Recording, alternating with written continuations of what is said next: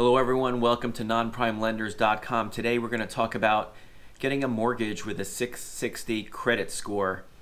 From a lender's perspective, a 660 credit score is considered fair to good.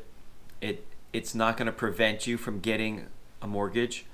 You can get a conventional loan, FHA, USDA, VA, almost any type of mortgage that you want when it comes to those programs. Where you may be limited is, for example, a jumbo loan. There may be some lenders that are looking for higher credit scores than 660.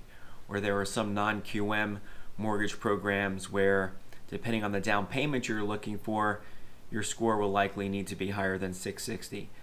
Some investor lenders are looking for scores higher than 660. However, if you're buying a primary residence and you have a 660 score, there's a good chance you can get approved. It's just going to come down to whether your income's high enough to qualify for the mortgage that you're looking for.